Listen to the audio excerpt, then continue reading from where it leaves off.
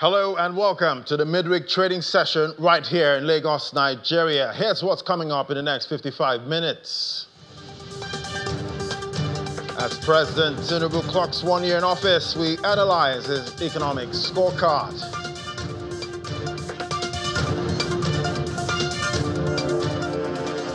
I will see the pace of increase in South Africa's consumer food prices continues to slow.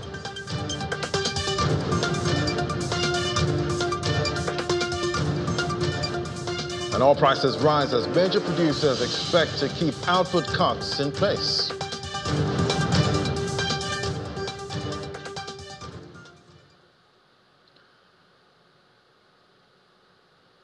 And it's great to have you join us. I'm Ladi Williams. Let's kick off with the markets now, starting with the oil market. We're seeing some big moves up there in the oil market. Brent, $84.49 a barrel, up 0.3%, following earlier trade this morning, $80.18. That's for WTI crude.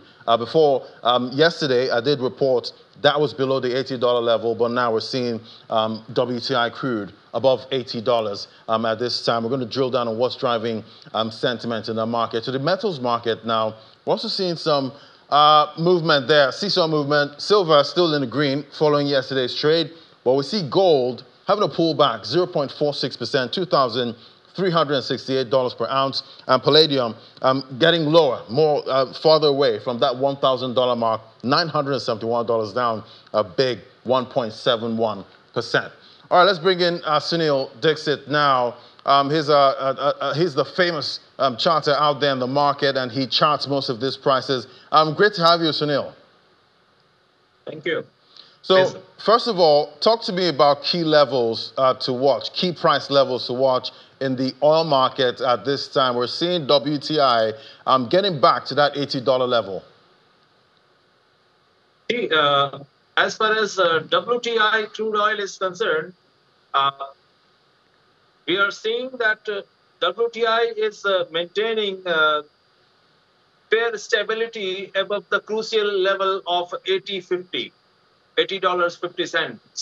That is an important zone because if we see stability maintained above this zone, we can expect some further spike towards 82, 83, and even 85 in the coming days. But if this zone is not honored and if sellers start pouring in short positions, then 78.50 will be the next support down there. All right, let's look at the metals market now. What are you seeing for gold? $2,368, but we're seeing some pullbacks right there. But gold has had an incredible run from about $1,600 last year to about $2,300 right now. So talk to me about key levels for gold. See, we have already seen downward correction of $120, $125 from the peak of $24.50.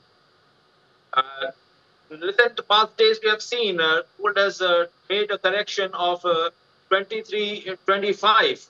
That's the low of $23.25 from $24.50 high. That is very logical, and now gold is trading slightly around 23.6% Fibonacci correction at 23.38, 23.40. And on the higher side, 23.50, I'm talking about spot gold. 23.50 is immediate resistance. And if gold finds some buyers from the from the value zone, we can expect some pullback to let's say 23.75 or even 23.85. But 23.95 is the crucial point that gold needs to cross on the daily closing basis for further advance. All right, definitely. Otherwise, we are going to see a further decline to the next Fibonacci zone, that is 22.70. All right, Sunil. Expect a more downside to, let's say, 22.20 or even 21.90. All right, thank you so much, Sunil. We'll keep watching those levels that you mentioned there. That's for WTI oil and the gold market. Sunil Dixit is a research analyst at SK Charting. Thank you so much. Most welcome. All right, so that's how the markets we track here. That's the oil market and the metals market are looking right now. But now we're moving to another conversation at this time. Well, today, exactly 1 year since President Tinubu was sworn in, and we've been taking stock on the state of the economy under the president. Yes, Nigerians have had to deal with high inflation, high interest rates. But let's look at some of the economic charts at this time and review how it's working out. Joining us for this conversation is Mr. Kalu Aja, financial analyst. Great to have you on the show. All right, so I think you might, yeah, so definitely we're seeing a lot of moves. We've seen a lot of moves in the past 1 year, some bold reforms there from the president. And if we look at the market reforms, we've seen the removal of energy subsidy, we've seen exchange rate harmonization, devaluation, then we've seen new recapitalization benchmark for banks, settling of valid $7 billion in foreign exchange backlog, at this time. So talk to me, how are you seeing President Tinubu's 1 year? I would say a lot of unfulfilled, should we say, promises in so far. I think before he came in, the big issues were right there: inflation, fall in consumption, insecurity, the oil sales going down, debt. Those are the big issues in front of him, right? And the first month he was inaugurated, we saw him remove subsidies from PMS. We saw him float the Naira, even though that was a CBN. We saw the students' loan. So there's a lot of speed at the very initial stage, but that speed has slowed down into a slight waddle. We see a lot of reversals of policy, key policy. PMS subsidies looks like it's back, even though it's not official. Inflation has not abated.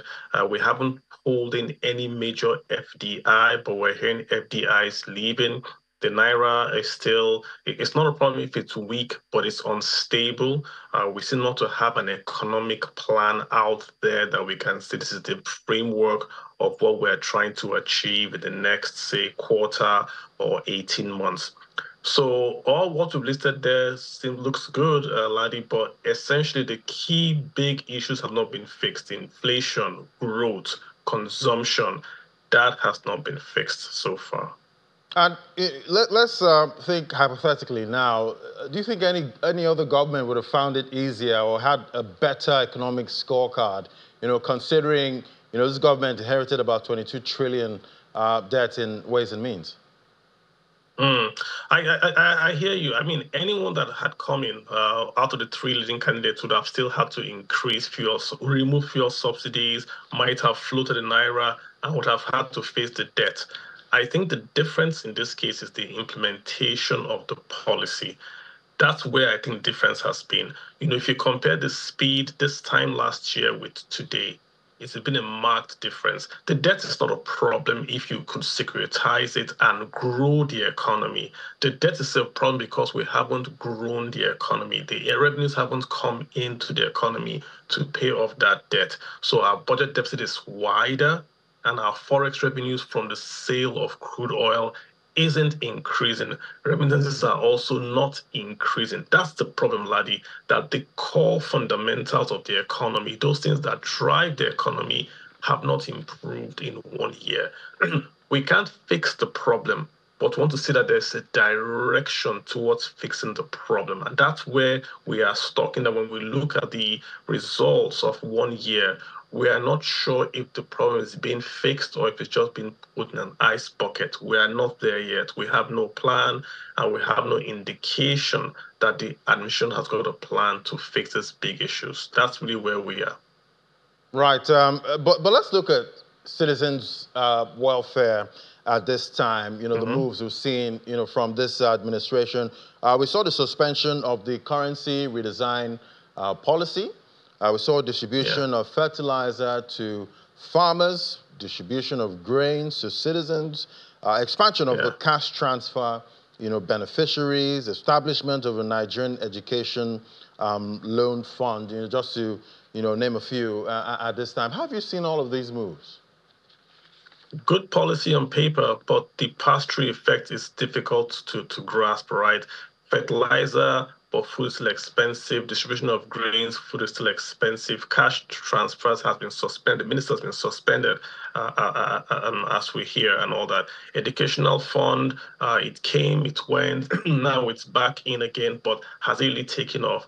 So not a lot has happened there. I like the new consumer credit, or is it consumer scheme that we want to start? I like that a lot. If we can get that up and running, we can try to affect consumption in the economy. I also like the fact that we are maybe spending some money to distribute grains and all that to the Nigerian population directly. It's increasing the cost of food, but we have to do it right. But again, Ladi, the story is just that we've had lots of great policies on paper, but I think where the administration has been let down is at the implementation of what it wants to do. It seems to have an idea of what it wants to do, but it hasn't done them properly. That's where I would maybe fault them a bit.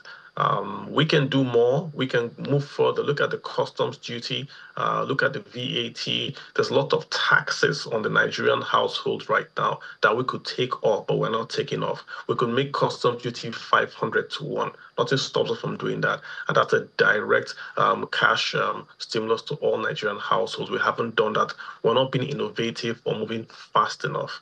That's just my take, Ladi. Right. What would you say are the bright spots in President Tinubu's administration? I remember how the stock market rallied to levels not seen before. Yeah. It was tagged Tinubu. So tell me about the bright spots you've seen. Yeah, again, like you said, stock market has been up. I think the stock market as an asset class, if you buy the index, it's actually beating inflation, which is major when you consider inflation is about 33%. So that's a good bright spot there. Has it brought money to Nigeria? Yes, we've seen a lot of Nigerians bringing money in to invest in Nigerian stock market and also in fixed income securities. But the bad side is that they are doing that because rates are very high. Again, I like the consumer credit scheme that we want to start. I like that a lot. I also like that he has sort of allowed the CBN to take over the FX management policy from the NNPC. So streamline those FX flows that we're no longer having to go through NNPC, the NNPC reports. Now it's directed to the CBN. I also like the way the CBN has maybe done more the monetary banking, tried to go back to traditional banking, as it were. Those things are pretty good, and I think we've gotten a bit of clarity there in terms of policy. Those are the things we can say, yes, they are doing right, yeah, more or less. Mm-hmm. Okay, so let's dovetail into central banking at this time. We know there are some proposals to amend the 2007 CBN Act, at this time. Talk to me about what you expect, from this.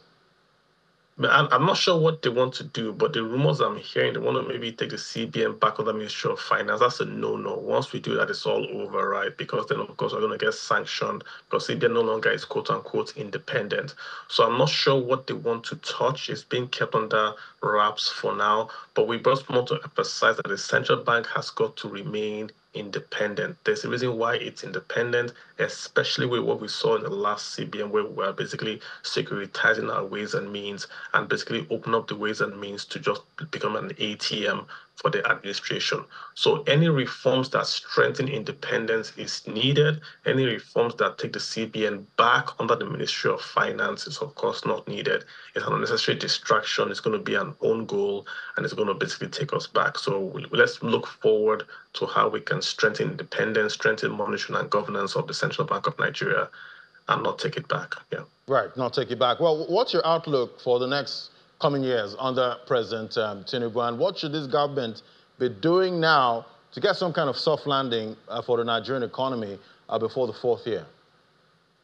They've got to go after things that matter to Nigerians, the real things that matter. We're talking about inflation, food inflation. Food has got to be cheaper. You can't build economy around expensive food. So if you can get food cheaper, the Nigerians can start to listen to you and they can start to listen to your government's policies. So whatever it takes, if it's going to take importing food, if it's going to take subsidizing the import duties, the customs charges, food has got to come down to manageable levels. Once you get food out of the way, you can then start to talk about quick win infrastructure projects, not the long, large ones, but the very quick wins. Fix all the roads, get the potholes out of the way, the very quick ones. All the schools in Nigeria, see if you can fix them with local labor. So you are creating jobs, you are boosting the Human Development Index in those states and local government areas. I mean, very, very local, consumptive, stimulative activities at the local level that people can see, feel immediately. That's what they have to do in the next 12 months before we then talk about, okay, how can the macro side of the Nigerian economy then start to take place? They've left the micro and gone for the macro. And the micro guys are the ones screaming that we're hungry. And then they had to reverse all the policies to go back and say we're going to do palliatives, we're going to do students' loan and all that. So you've got to really focus on what people want. People want cheap food, people want security, people want certainty. Before you even talk about power supply, food is just too expensive, laddie. So that's just what I would say. Do the micro first before you even go to the macro. That's really what people are clamoring for. Take care of the micro before taking care of macro at this time. That's the advice there. Thank you so much. It was great having you, Mr. Kalu Aja, financial analyst. Thank you so much. Thank you, Larry. My pleasure.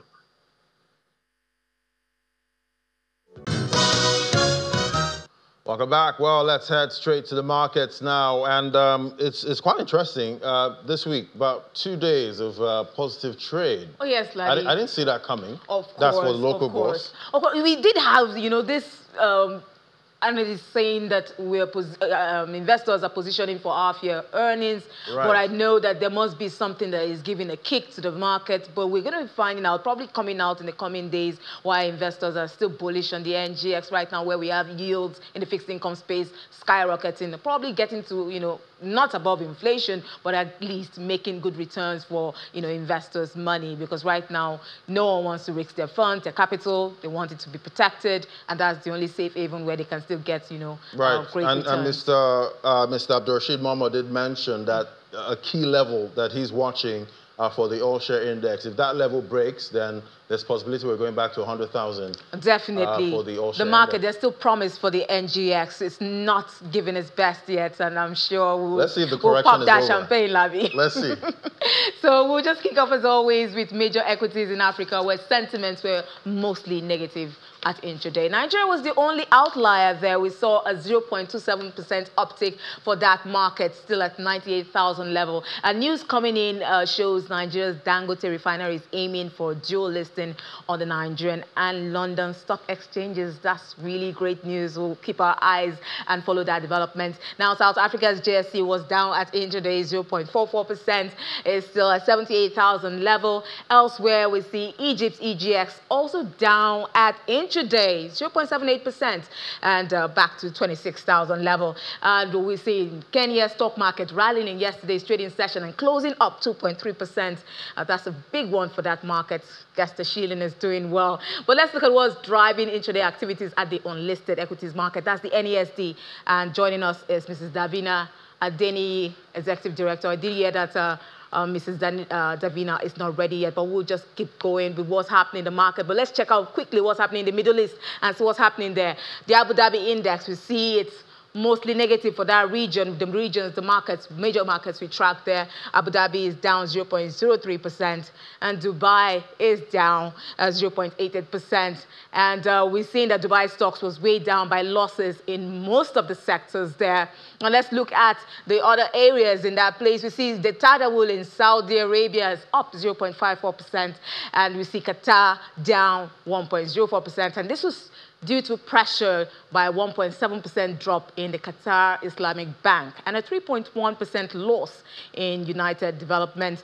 Let's move on to the U.S. markets, where stock futures were lower on Wednesday after the Nasdaq Composite rose to a fresh record. Futures tied to the Dow Jones, we see it. However, it's in negative territory, 0.59%. S&P futures down also 0.63%, and the Nasdaq futures also lost 0.69%. And now, news coming out, we're seeing fresh out from today. ConocoPhillips has agreed to buy Marathon Oil in an all-stock transaction worth $17.1 billion, and that will strengthen the company's shale assets. Also, the company says this acquisition of Marathon Oil further deepens their portfolio and fits within their financial framework. While that is still cooking, let's find out how the markets performed Tuesday with Maria Bird. The U.S. stock market was mixed on Tuesday as the Dow Jones was down at 0.55%. The S&P 500 was barely above flatline at 0.02%. And the heavy tech Nasdaq showed some major gains, some of the highest we've seen in the past few weeks at 0.59%. This is mostly due to the darling AI industry and the company NVIDIA, as it showed shares that closed at over $1,100 per share. This has many investors hopeful about the AI industry, but a bit concerned that we might not see interest rate cuts anytime soon. Thank you, Maria. We head to Asia now, where markets mostly lower on Wednesday as investors assess Australia's inflation numbers for April and consumer confidence data from Japan. We've seen Japan's Nikkei 225 falling 0.77% to 38,556 points, and the index reversed course from the positive open it had in Tuesday's trading session. And Japan's consumer confidence, as I mentioned, has fallen in May, with most households expecting higher prices. Now, South Korea's Kospi fell 1.67% and closed at 2,677 points. The Hang Seng index in China was down 1.83%. That's a massive one. And we're seeing the Kospi, if I want to talk about, it was dragged down by Samsung Electronics, one of the unions announced a strike. So I did mention the Hang Seng is down 1.83%. Let's look at mainland China. It's the only outlier in that region, though with a marginal uptick. We see 0.05% up for that stock, for that index. And then we see Australia down 1.3%. And we're seeing inflation coming out from that region, 3.6% it rose, and that has dampened sentiment in that region. And then we're seeing, after that announcement, analysts are saying that with one more bad inflation report, the hopes of a rate cut may be out the window. Ladi, so it's inflation coming to dampen, spirits here. Right. When we're looking at the world and the tracking of inflation, U.S. inflation, people waiting for rate cuts, and we're seeing most financial institutions pushing back the rate cuts because they did expect that. I think Goldman Sachs had mentioned that they thought it was going to be in July now for U.S. inflation. Any rate cut expectation will probably be pushed back to September. So because we're looking at inflation, it's not coming down, it's not reaching that peak that they're looking at. So I'm just wondering, when do you think we're going to see that, downtrend for inflation, especially it's affecting us in Nigeria here? I'm not going to lie, I'm quite jealous of the UK, at this point, and the US, because we're seeing inflation nearing their targets, at this point. But I can't say the same, for Nigeria at this point. Our target is still far away, but I believe we'll get there at some point. Now, so speaking of Nigeria, we do have my guest still online about to give us what's happening, especially we're celebrating Democracy Day in Nigeria, and we also want to see how the capital market has performed under Tinubu's watch. So we're going to be bringing on Mrs. Davina Adeniyi. She's the CEO and also the Executive Director of Best Worth Assets and Trust Limited. Good afternoon, ma'am. It's good to have you on the program. Thank you for having me. Good afternoon. And happy Democracy Day. Happy Democracy Day to you. It's a big day today. It's a big deal for the country. We celebrate this 1 year, marking 1 year in office. And what better way to assess its performance in 1 year than checking in on the capital market? How would you say the market has fared under Tinubu, especially with businesses facing high cost of borrowing, high cost of importation, and FX liquidity tightness? Okay, well, I would say that right after the immediate takeoff of this particular regime at the beginning, there appeared to have been a very positive effect of some of the policies that were taken off under this new regime at the beginning. Basically because some of the policies were positively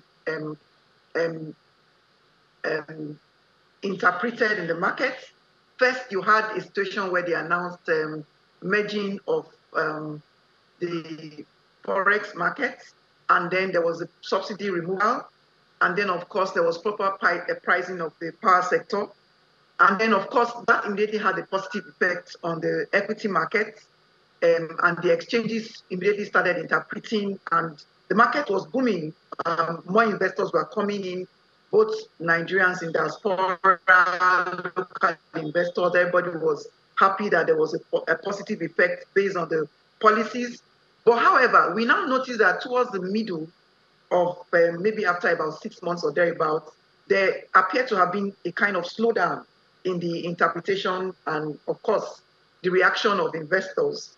Negative in the sense that we'll notice that some of the monetary policies had a negative effect on the pricing. For example, you find a situation where, because of the fact that there was a new monetary policy introduced, you find out that, yes, in fact, the policy was supposed to have positively had a kind of immediate slowdown on the inflation rate.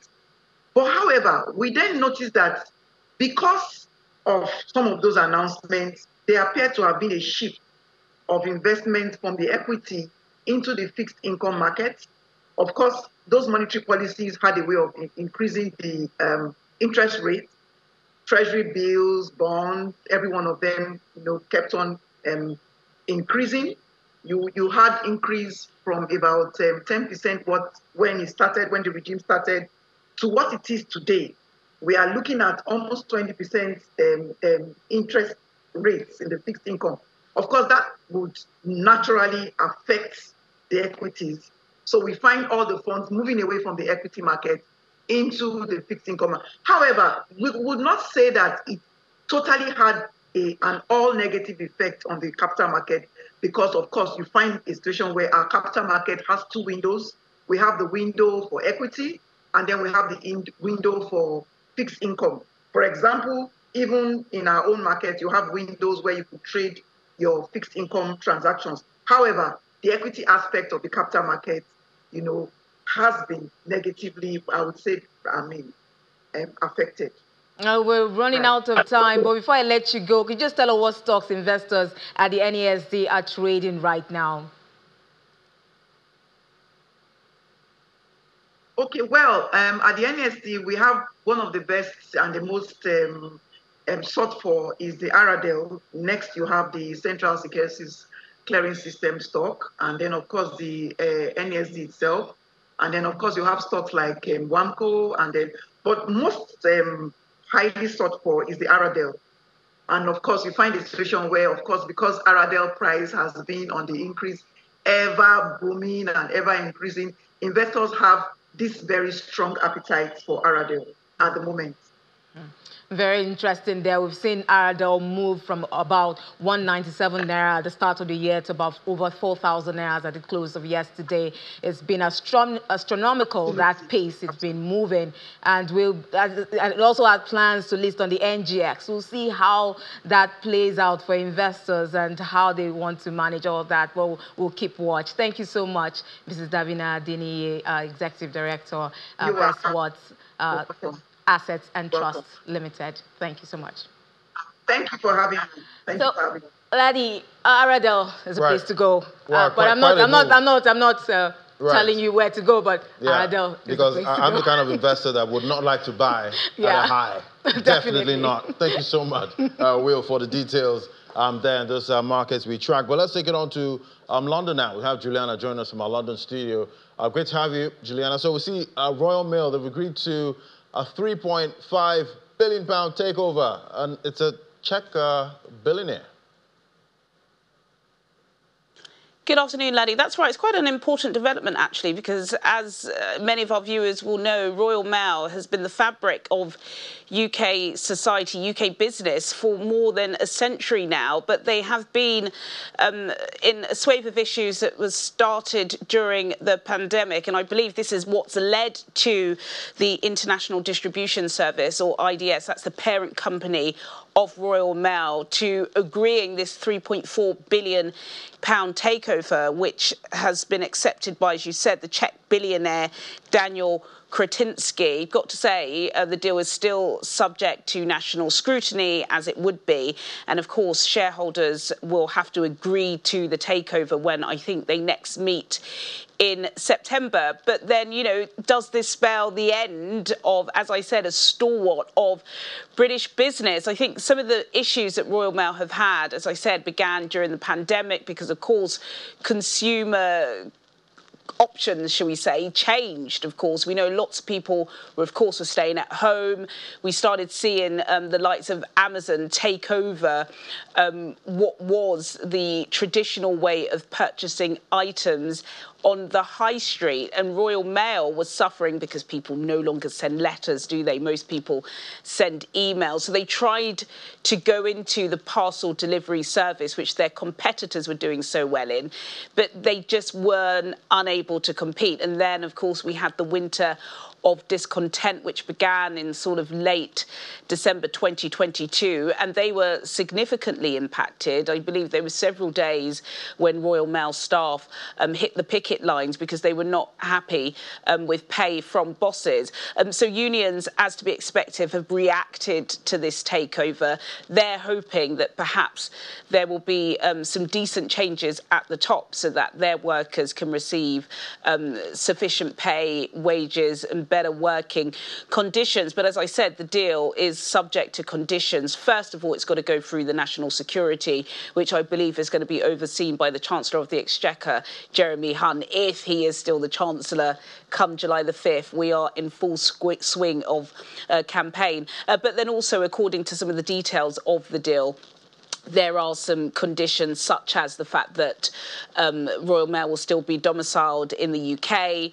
Also, the branding and the headquarters, they want it to remain in the UK, and they want the intellectual property to retain its look for at least the next 5 years. So, yeah, big story out of the city this morning, but still subject to AGM approval, which I believe is happening in September. All right, we'll definitely keep tracking that deal. But let's look at energy prices. It was all about energy prices in 2022, 2023, and even, right now. But we're seeing data from RAC. They say the UK has the most expensive diesel in Europe, as retailer margins are remaining above average at this time. And I believe in Nigeria we're around 1,100 naira to 1,200 naira. Well, I'll let you be the judge of that between the UK and Nigeria, talking about diesel.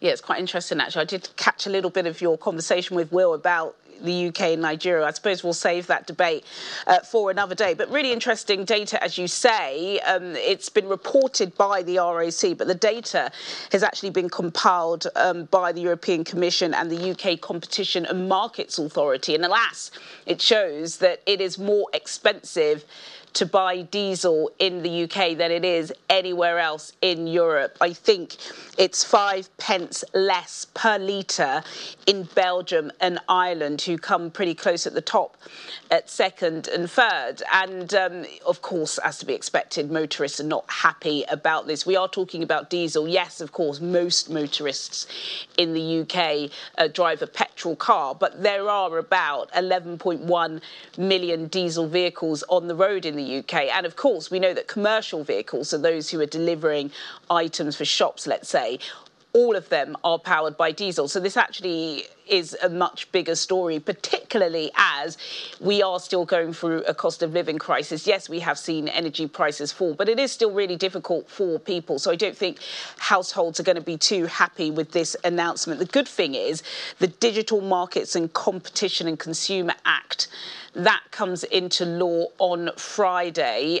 So we've been promised by the competition watchdog that they are going to be looking at these prices to ensure that retailers can start trickling down some of these wholesale price cuts that they're seeing. To the petrol pump, we have heard a response about the data from independent petrol court retailers, and they say, look, it's really difficult for us to pass down these costs to the consumer because we've got elevated business rates, interest rates, as we know, are still elevated, and as we've seen from the UK labour market, that wage growth is still there. So they say they're justified in the reasons why it costs so much more. But let's see if the new law on Friday does change things around at the petrol pump. Right, we'll definitely be looking out for that. But how are the markets looking in the UK at intraday? Yeah, red is the colour of the FTSE at intraday as we wait for that all-important quarterly reshuffle from the London Stock Exchange. We're hearing that Ocado, which is the online grocery delivery, could be out. Their share price has dipped significantly since some of the highs they witnessed during the pandemic. But let's have a closer look at the numbers. The all-shares down. It's down by 0.36% at intraday. The FTSE 100 down to at 0.31%.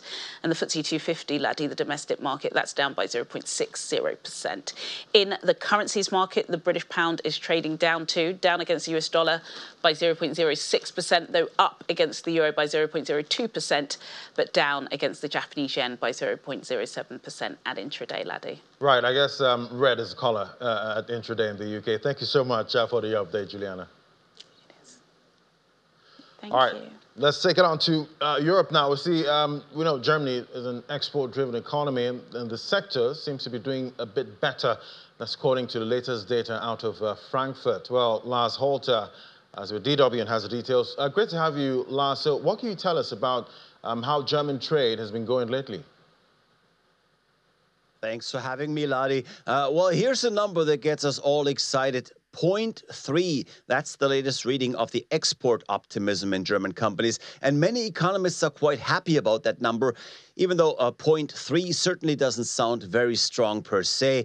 But the last reading of that index showed a negative 1.5. So we are indeed seeing a huge improvement in how exporting companies are viewing their business in the near future.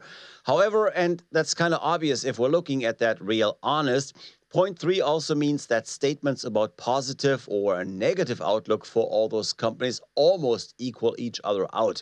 So even though we're seeing an improvement, the German economy, built and absolutely banking on exports, isn't doing that great yet. So what's the story behind the numbers here? Where do we see some, optimism, and where is it lacking? Yes, it's interesting to see what businesses are on top of the list here. German drink manufacturers, and that includes breweries, have seen some stronger sales recently, and they seem to hope for strong business abroad during the summer months. Also strong furniture or glass and ceramic. Now, most of that, of course, isn't for decorative purposes, but we're talking about glass and ceramic for industrial use here. Now, I'm afraid it's more important to look at who's not doing that well yet, and that is the auto industry. According to this latest survey, car executives are not yet seeing much of an improvement.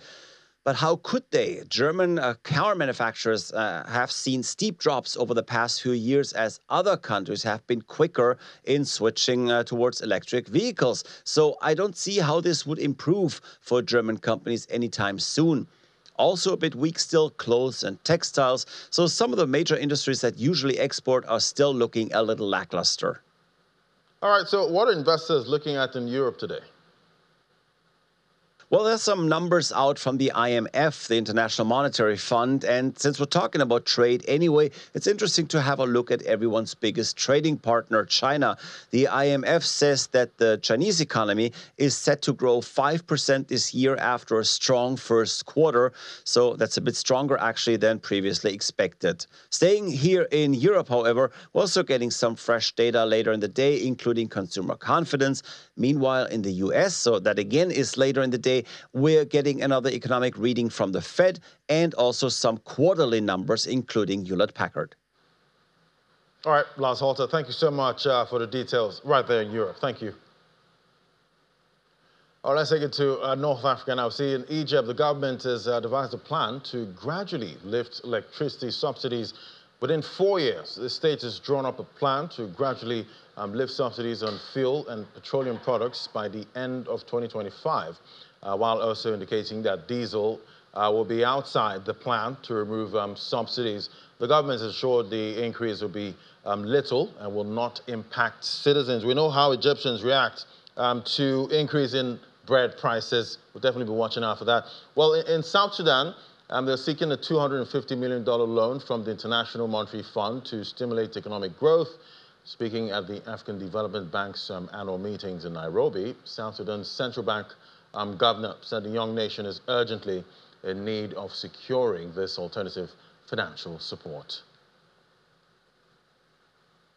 All right, let's get a check on the crypto market now. And let's look at the screen at this point. We see it's red. That's how the screen is looking, predominantly red with a few pockets of green. And we see the meme coins there still looking quite good. SHIB, that's one of the leaders when it comes to the meme market at this time. And definitely Bitcoin pullback still happening right now. Let's look at some top headlines in the crypto space today. And we've seen the SHIB, that's Shiba Inu, that's one of the meme coins that's overtaking Cardano. That's on coin market cap. So we're seeing the meme coins getting a lot of attention, last year and into this year. Then we see the FTX, a former executive. He's been jailed for about 7 years for his role in the collapse of the cryptocurrency exchange. That's FTX. We know Sam Bankman-Fried has his issues at this time. XRP Whale has moved 50 million coins at 52 cents on the on-chain transaction. That's a tracking tool showing that he moved 50 million tokens. And definitely, when this amount of coins are moved in this market, investors get a little jittery at this point, wondering where it's going to go. Is it going to be a sell-off? So let's bring in Rume Dominic, Deputy Managing Director at Aviat Industries and a founder at Vorum, is joining me right here in the studio. Great to have you, Rume, again. Thank you for having me. Yeah, so a lot is playing out in this market, at this time, and I guess everyone's also wondering about the Ethereum spot ETF. We know what happened with Bitcoin, with the Bitcoin spot ETF, but now Ethereum is having its own day in the sun. What are you expecting at this point? Well, 5 months ago, kickstarted a beautiful thing for us in the crypto industry. In January, we saw the Bitcoin ETF being approved, and a lot of investors were excited because that actually saw a huge surge in the price of Bitcoin. And for the first time ever, we see Bitcoin hit its all-time high, even before the halving event occurred. And that has been a historical time-breaking event for Bitcoin. We've seen Bitcoin, the Ethereum ETF, just being approved a few days ago, and it came to us by surprise because we were not expecting it. Because I was wondering, was anybody expecting this at this point? And you can see that after that, you can see Ethereum jumped up from about $3,100 to the current price of $3,800, and that repetition of price surge has happened again in the market. Truly, this is let's say Christmas came early for a lot of cryptocurrency investors, and we're very positive that this would see that a lot of altcoins also start going up because, as you know, the Ethereum layer is one of the layers that houses a lot of cryptocurrencies, especially for the altcoins. And whenever the Ethereum dominance goes up, altcoins starts going up, and this will definitely see that a lot of money is coming into the Ethereum ecosystem. However, it also gets us to a very significant transition that the SEC and the regulatory environment in the US is truly getting better. Well, quite interesting because I know Gary Gensler wasn't a big fan of Ethereum. He did say Ethereum was a security, but I guess that debate is still, ongoing at this time. But we know the Bitcoin halving, miners get half, of rewards, when they, mine a block. Yes. So I'm wondering, Ethereum, that's the same thing that's going to happen with the miners there.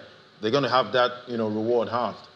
For the Ethereum half, do you know the issuance of the Ethereum ETF is different from, let's say, Ethereum is having a halving. For Ethereum, one of the things that happens is that there's a bond mechanism for the Ethereum cryptocurrency, and that particular bond mechanism sees that the Ethereum, as it is being spent, is dissipated out of the ecosystem gradually, just like it is with cryptocurrencies like Shiba as well.